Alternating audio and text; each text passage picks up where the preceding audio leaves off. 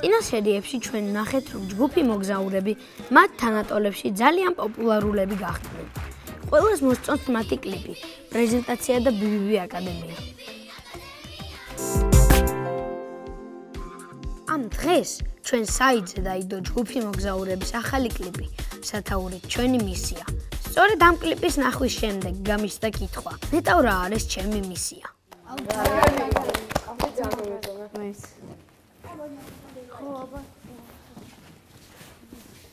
მოკლედ ყველა ადამიანს აქვს თავისი მისია. ჩვენ ყველა შენ და აიმათად.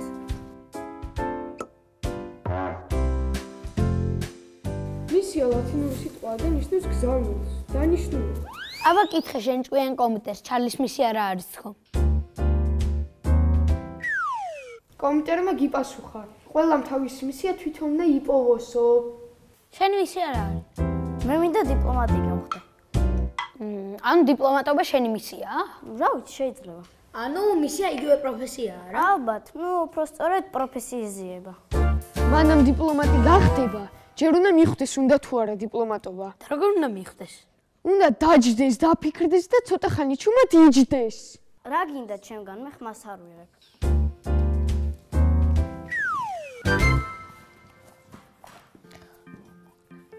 აი ჩემი მეგობრები, ნეტა რა მისიები გვაქვს ჩვენ.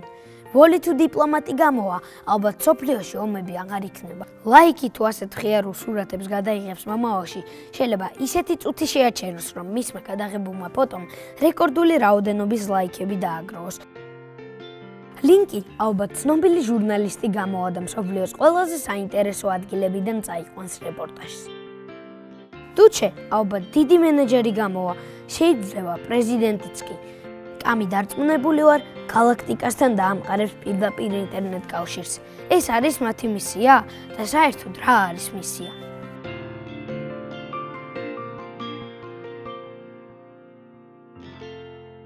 ლაიქ, დღეს რა არის შენი მისია? ჩემი მისია? დღეს ჩემი მისია ჩემ დიდ პაპას აეროპორტში დავხვდე. პაკა. კარგად. მოიცა, მეც მოვდივარ, ცეკვის გაკვეთილი მაქვს და მაინტერესებს რა სიტყვიან ჩვენს კლიპზე. მაიცა. ისე მისიაზე მინდა და მეკითხა, ვინ იცის რა არის მისია? ახლა ვნახოთ. ჯო არ დაიწყო ეხა რა, ლათინური სიტყვა, იმას ნიშნავს, ამას ნიშნავს რა. იცი რა? დაჯექ შენთან კომიტერთან და შენ კითხებს შენთან გაიცი პასუხი, მე წავედი. ჩემ მეგობრებს მინდა გაუზიარო ეს კლიპი. ნახვამდის. აბა თქვენს გაქვთ რამე აუცილებელი და საჩქარო მისია დღეს? უკვე 2000 ნახვა აქ კლიპს. ჩარი. ჩვენი მისია შენ და გეხმარო ჩარლი. აბა რა ხდება? ანუ მე უბრალოდ მაინტერესებდა მისია რა იყო რა.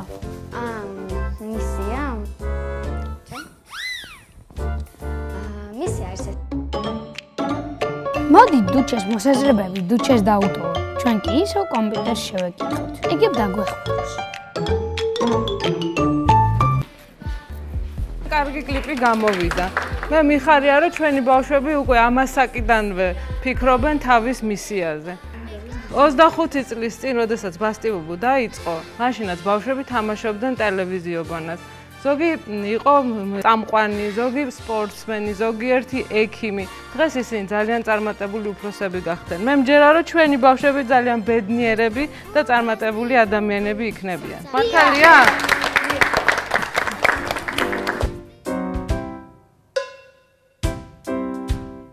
კომპიუტერთან ურთიერთობა სასარგებლო აღმოჩნდა. მისიაზე ბევრი რამ წავიკითხე. ჩარლი გისმენ. დაწერე. მისია შეგვიძლია ჩავთვალოთ ის საქმიანობა, რომელიც ბედნიერებას განიჭებს. მე თუ შოკოლადის ჭამა მანიჭებს ბედნიერებას. ეს ჩემი მისიაა? მერე? თუ შენი პროფესია გიყვარს და მის გარეშე არ შეგიძლია ცხოვრება, ესე იგი ეს საქმიანობა შენი მისიაა. მოყურე შენ? რა მაგარია, უკვე 1500 ნახვა აქ კლიპს. აი ლინკი, ნამდვილი ჟურნალისტია. ცხოვრება არ შეუულია ნიუსების გარეშე. მგონი ჟურნალისტობა ლინკის მისიაა. მერე? და მესამე მთავარი, იმ საქმიანობის კეთება, რომელიც შენი მისიაა, უანგაროდ უნდა შეგეძლოს. როგორ? აი მაგალითად ხელფასის გარეშე რა.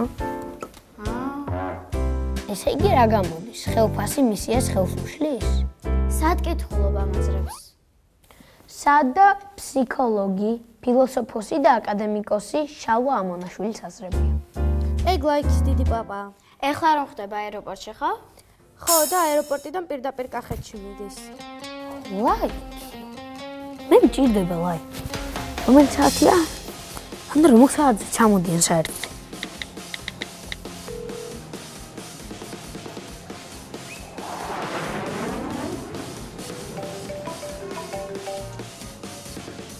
კისმენ ჩალი.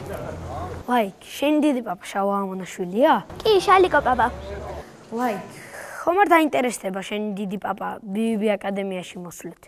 ჩალი არ ვიცი. აი უკვე გამოდის. ვკითხავ და დაგეღო, პაკა. ლაიქი. კაცია, გონი უკვე ჩამოვიდა. რა ჩაიფიქრე ჩარლი? რაღაც საინტერესო ინტერვიუ ჩანს ჰორიზონტზე. მოდით ჩვენ წავიდეთ აეროპორტში. რამდენიმე კითხვა უნდა დაუსვა მაგის დიდ პაპას. თუ უკვე ჩამოვიდა, ვეღარ მივასწრებთ. მომეც ტელეფონი, მე დავურეკავ ლაიქს.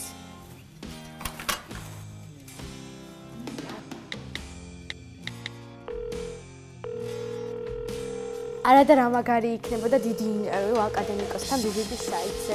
რამე უნდა ვქნა? მე მამა ჩემი მეოდებოდა, წავალ აეროპორტში რა. მეც დამოვა. არა, ჯობს გავნაწყილდა. ჩარლის შენ აეროპორტში წადი, ლინკ შენ მოგზაურების ჯგუფში ხვდი და კითხვები მოამზადეთ. მე კი დირექტორთან წავალ. დუჩე, მაგარი ხარ. შენი მისია, მე ვიცი. შენ მენეჯერი გამოხო. ახლა მე შენ და ლინკს ერთი მისია გვაქვს. რა მისია? გავიგოთ რა არის ჩვენი მისია. ჩვენ ყველაფერს შევძლებთ. განუწყვეტლი დაურეკე ლაიქს, ეგება აიღოს. წავედი!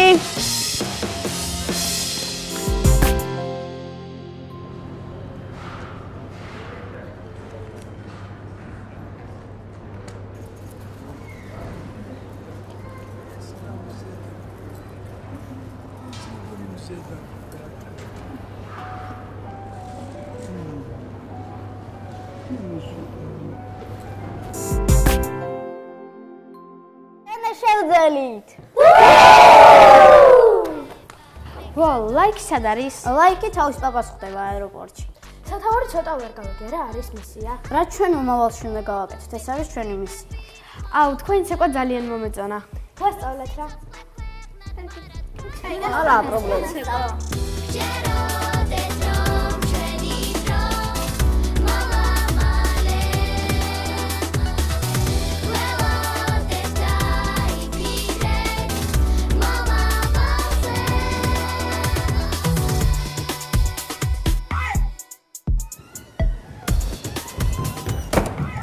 გამარჯობა ბავშვებო, თქვენთვის ახალი ამბავი მაქვს. დღეს აკადემიაში მოვა თქვენთან ცნობილი პროფესორი და აკადემიკოსი შალვა ამონაშვილი. მან ნახა თქვენი კლიპი და ძალიან მოეწონა. თქვა რომ ამ ბავშვებმა უკვე იპოვეს თავისი ვიზიაო. მოკლედ ყოჩაღო რა. თქვენი კლიპი მეც მომეწონა. მოდით ახლა მისიაზე ვისაუბრეთ. ასე ახლოს მიზანთან არასდროს ყოფილვარ. აი დადგა დრო, როცა მე უნდა გამეგო. რა არის ჩემი მისია? ხო, აიღე, ლაიქ.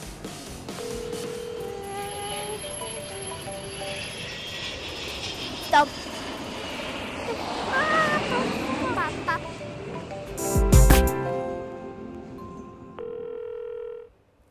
არავინ არ იღებს. მართლა ძალიან კარგი აზრია ბატონ შალვას და მოგზაურთა ჯგუფის შეხვედრა, მაგრამ რა ვქნათ, აბა არ პასუხობს. თან რომც დაუკავშირდეთ, მგონი ცოტა უხერხულია. ეხლა ჩამოფრინდა და აეროპორტიდან პირდაპირ აქ ხომ არ მოვიყვანთ. მე კახეთში მიდის და ვეღარ შეგხვდება. მე გპირდებით რომ ჩაგიყვანთ კახეთში და შეგახვედრებთ ბატონ შალვას. კარგით, მადლობა.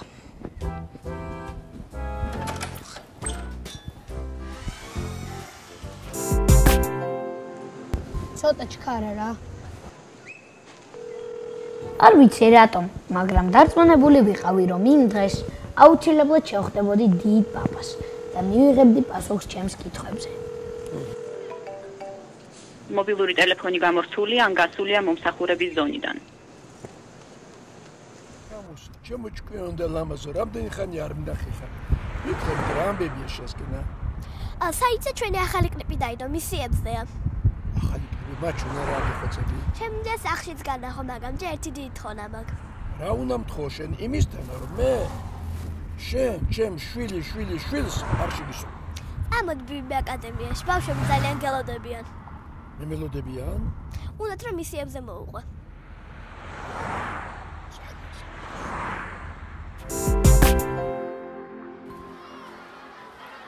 მოკლედ, ბავშვები კი მზად არიან, მაგრამ მშობლები მეკითხებიან, რომელზე მომაკითხოთ. ჩარლი გისმენ. მოკლედ, ლაიქის ტელეფონი სულ გავიდა ზონდან რა. ალბათ კახეთის გზაზე არიან. მოკლედ, ჩაიშალა რა. ხო, დირექტორმაც უხერხულიაო, მგზავრობიდან და სხვა დროსო. თქვენ რა გაგიჟდით? ამდენ ბავშვს რა უყო, მშობლებს 1 საათით დავატოვებინე. მე ბრუნდები და მისიებზე ვისაუბროთ მერე რა. არ ვიცი თუჩა, როგორც გინდა მიხედე ამ ბავშვს, მე წავით კლიპზე გამოხმაურებას ვნახავ.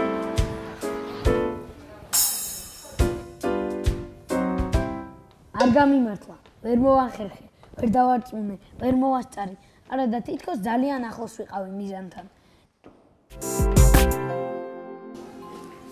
ბავშვებო, დიდი ბოდიში. დაი, ჩატანიშალა. ჩავაფრინდი თქვენთან.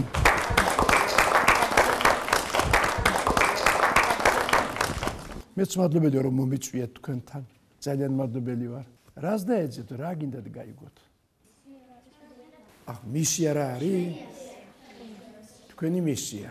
არც ერთი თქვენგანი და არც ერთი ვინც კი ქუჩაში დადის, შემთხვევით გაჩენილი არ არის. ყველა გაჩნდა იმისათვის, რომ რაღაცა უნდა მოიტანოს. აი რატომ არის რომ ჩვენი თითისანაბეშტი არ მეორდება ხო მართალია, ხო იცით ესა? ყველა სხვადასხვა თითისანაბეშტია. თვალების ფერი არ მეორდება, მაგრამ თუ გარეგნობა არ მეორდება, ჩვენი რა ასევე არ მეორდება ჩვენი სული. ჩვენ ერთადერთი ვართ მთელ სამყაროში. და ყველა თქვენგანს, როცა ამ დედამიწაზე მოდის, რაღაცა მოაქვს. რაღაცით მოვედი მე თვითონ. არ ვიცი, რაღაცამ შემიჩიჩქნა თავში და ვიფიქრე, რაღაცა უნდა გავაკეთო იმისთანა, რაც სხვას არ გაუკეთებია და რა უნდა გავაკეთო არ ვიცოდი. მე გვიან გავიგე ჩემი მისია და გავიდა წლები, ეს უკვე იყო 1951 წელი, რომ დავინახე თქვენისთან და ბავშვები, მე ვთქვი, კაცო, ამ ბავშვებისაგან როგორ შეიძლება შორს წავიდე სადმე და რაღაც სხვა ვეძებო კიდევ. ჯერ კიდე არ ვიცოდი თურმე რა გზას დავადექი. როდეს ჩემი მისია იყო, არ ვიცოდი. მაგრამ მე რაც უფრო შევდიოდი ამ ცხოვრებაში და დავინახე რომ ამ ბავშვს დაცვა უნდა, უფროსებისაგან უნდა დავიცვა, ვინ მასწავლებელისაგან უნდა დავიცვა, ვინ თავისი დედისაგან უნდა დავიცვა, იმიტომ რომ იყვნენ მაშინ დედები და ახლაც არიან სამწუხაროდ აქა-იქა, რომლებიც თავიანთ ბავშვებს ვერ უვლიან, არა? მამებიც არიან აგეთები, გამლელები არიან და ვიგრძენ თავით ბავშვების დამცველად.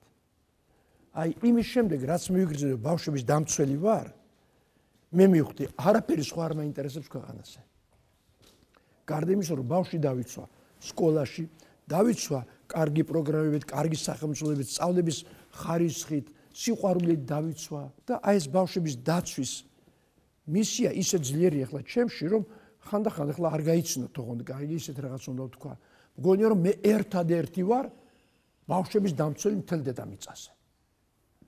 რასაკვირველია, ბევრნი არიან, ხო მართალია? თქვენი მშობლებიც გიცავენ თქვენა, ახლობლები გიცავენ, მასწავლებლები გიცავენ, მაგრამ ასე მგონია, რომ მე მაინც ერთი ვარ, რომელმაც უნდა დაიცვას ყველა შენს თითქოს და სხვა აი ეგეთი განცდა მაქვს. და ამ განცდით ცხოვრობ სულ.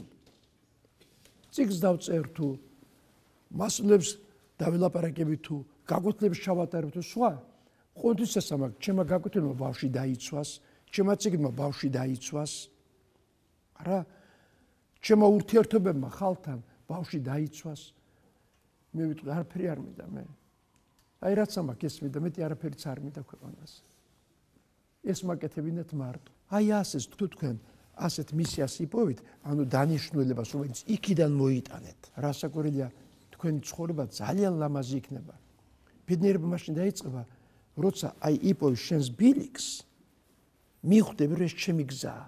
მიხვდები და იტყვი, ой, არაფერი არ მინდა სხვა. არ შეგშურდება სხვისი არაფერი. აი როცა სხვისი არაფერი აღარ აღშურს, მასასთან მე აკეთებ იმას, რაც მარტო შენია. და თუ გშურს სხვისი რაღაცა, მასთან მე ჯერ კიდევ ვერ მიხვედრილ ხარ, რა გინდა გააკეთო. ბევრ თქვენგანს ალბათ მომავალში მართლა მსახიობობა ან და ამ დაგვარი რაღაცა ცხოვრებაში როლი ექნება. აბა თქვენ წამკითხეთ და მე უფრო ჩავრმავდები მისიაში. ხო, შენ გელოდები. მე მინდა ექიმი გამოვიდე, ისეთი კი არა წამებით რო კურნავენ. ისეთი მინდა რომ შეხედავ ეგრევე გავკურნო. ესეთი ექიმები სხვა არსებობენ და ალბათ ექიმობაა ჩემი მისია. რა საინტერესო ექიმობა კი არ არის მისია. ექიმობის მეშვეობით ადამიანები გადაარჩინო. აი ეს არის მისია. მე მინდა ბიზნესმენი გამოვიდე. რა არის ჩემი მისია? ზოგიერთ სიმდიდრე უნდა რომ ყველაზე ლამაზი სახლი აიშენოს და გული მოუკლას სხვებს. ზოგიერთ ფული იმიტომ უნდა რომ ამით ან საავტოფო ააშენოს, საბავშვო ბაღი ააშენოს, გაჭირებულს დაეხმაროს, ხო? რაღაცა სილამაზე შექმნას. ხო, იმიტომ რომ ბიზნესი ნიჭია. მე ბავშვობიდან მინდა და გამოსული ჰოკეი სპორტი მომწონდა ძალიან. შემდეგ კალათბურთი და ახლა მომწონს ფეხბურთი. ფეხბურთი ყველაზე დიდი ხანი მომწონდა და რა არის ჩემი მისია? ახლა მომსმინე, თქვა და შენ ფეხბურთელი გახდი. გამოჩენილი ფეხბურთელი თანაც. და ჯერ ერთმა კლუბმა გიყიდა, მე მეორემ გიყიდა, მე მესამე და უფრო და უფრო აიცია შენი ფული და თქვა ამ კლუბებში გატანილი გოლების რაოდენობა შენია პირველ რიგში. ხო დადგა მე რაღაცა წელი და ახალგაზრდა იქნები კიდე როცა უნდა თქვა რომ ფეხბურთიდან მივდივარ. მაშინ მე თქვა რომ ფეხბურთი იყო ჩემი მისია. ვერ იტყვი. მაგრამ თუ მე დარჩები როგორც მწვრთნელი რომ ახალი ფეხბურთელები გაზარდო და ამას მოადოვებ შენ ცხოვრებას, მაშინ მე ეს ყოფილა შენი მისია. მე მინდა რომ ფსიქოლოგი გამოვიდე. მიყვარს ადამიანების სამშვიდება. თუ შენ შეისწავლი ჩემს შინაგან ბუნებას, ამას განაზოგადებ და კანონად აქცევ და იტყვი რომ ასე უნდა მიუდგეთ ველაპარაკოთ ადამიანებს, ასე უნდა ვურჩიოთ, ასე უნდა განკურნოთ, არა? დიახ. აი თუ ამ კანონებს დაადგენ, ეს იქნება სამსახური ადამიანებისა. სიყვარულის გარშე შედიბეს გააკეთო? არა. მაინც იქმნიეთ, ხო მართალია? რაც არ უნდა აკეთო, მისი ძირი სიყვარული. დიახ. მე თავდაპირველად მინდოდა ექიმობა, მერე ბალერინობა, მერე მომღერლობა და რა არის ჩემი მისია? შენ თუ ბალერინა გინდოდა და ცოტა გაიცეკვე, მე თქვი რომ აღარ მინდა ბალერინობაო. მაშინ მე ბალერინობამ შენ ის მოგცა, რაც მთავარი საქმისთვის გინდოდა. მერე სცენაგ მოგიდა, მომღერალი გინდა გახდე, წაიმღერე, ხო? იმღერამ ის მოგცა, რაც შენ მთავარი საქმისთვის გინდა. შეიძლება ექიმობაც ეს მოგცეს და მეოთხე რაღაცა გამოჩნდეს კიდევ. მაგრამ შეიძლება ექიმობაზე გაჩერდე. მაშინ მე შენს ექიმობას, შენი ბალერინობაც სჭირდება. ეს იგი სხეულის მოძრაობა, თვალებში ჩახედვა ადამიანისა, ხო მართალია? და მომღერალის ალბათ ხავერდოვანი ხმა უნდა გქონდეს. ხო, ტკბილი სიტყვები, ისე როგორ უმკურნალებ ადამიანს. ხო, მაშინ მე შენ ახლა იმ ჩვევებს იძენ ცოტ-ცოტაობით. რაც მთავრისათვის გინდა. მე მიმაჩნია რომ ფოტოების გადაღებით შემიძლია ბევრი ბედნიერი წუთი გავაჩერა. წამი რო დაიჭირო. წამია რა. მაგრამ ეს ფოტოები ისე უთხოვდა დაჩხაკუნებ თუ რაღაცას ეწევ. ხალხი რომ გავაბედნიერო და ფოტოებით დაამახსოვრდეს ის დრო, როცა ბედნიერი იყო. თუ აზრი გაგიჩნდება რომ რაღაცა მომენტები დაიჭირო, აი წამები დაიჭირო. წამები რომლებიც გაიქცევა. არა და დაჭერა საჭირო, იმიტომ რომ შეხედო რა ხდებოდა ამ წამში. აი როგორც მიკროსკოპში ჩაიხედო. არა, ის თვალით ვერ დაინახავ, მაგრამ იქ დაინახავ პატარა უჯრედი რამხელა ხდება და თურმე რა ყოფილა ეს. აი ეს ფოტოსურათი გადიდებული წამია. ამრიგად, თუ ეს გიყვარს ეს საქმე, ამით მიეჩვევი შენ აი ცხოვრების წამებში ჩახედვას. აი ეს არის მისია. აი მიკადამი შენ. მე მინდა მსახიობი გამოვიდე და ბევრი შრომა არის საჭირო იმისთვის, რომ მსახიობი გამოვიდე. ნიჭი უნდა სალესი გაიარო, შრომაში უნდა გაიარო, შრომა არის სალესი ნიჭისა. პატარაობიდანვე მქონდა ტანვარჯიშის ნიჭი და ყოველთვის მინდოდა რომ ტანვარჯიშე გამოსულიყავი და ანუ ტანვარჯიშეა ჩემი მისია. არ არის ტანვარჯიშე მისია? ტანვარჯიშე შენი გამოცდა. მაგრამ მე რომ ტაშ დაგიკრავ და აღფრთოვანები დავრჩებ, შენ ხომ გაგიხარდება. არა, მე რომ გამახარე და ამით შენ კმაყოფილი ხარ, აი ეს არის შენი მისია. და არსებობს თუ არა ისეთი ადამიანი, ვისაც თავისი მისია არ მოსწონს და მაგალითად უნდა რომ ადამიანს რამე სხვა სიკეთე გაუკეთოს. თუ მისია იპოვე იმისისგან ვერც მარჯვნივ, ვერც მარცხნივ ვეღარ გადაიხრები. დღეს მე ვარ 31450. ისაკ არის, შეხვედრა შედგა. შენი კითხვა მინდა.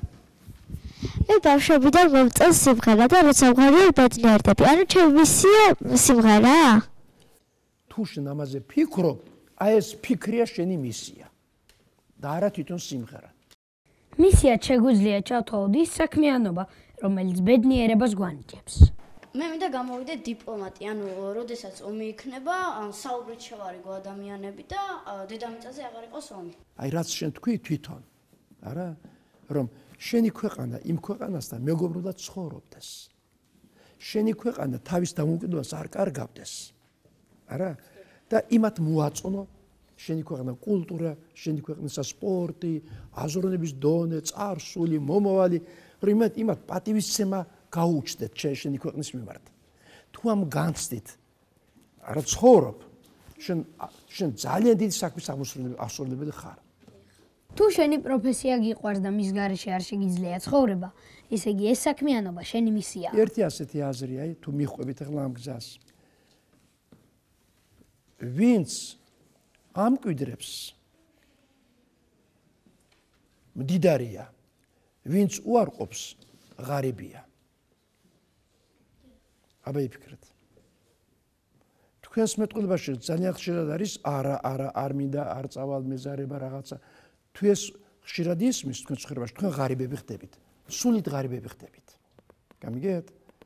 მაგრამ თუ უფრო ხშირად კი, როგორ არა, რა საინტერესოა, აუცილებლად, შევძლებ, გავაკეთებ. ხომ?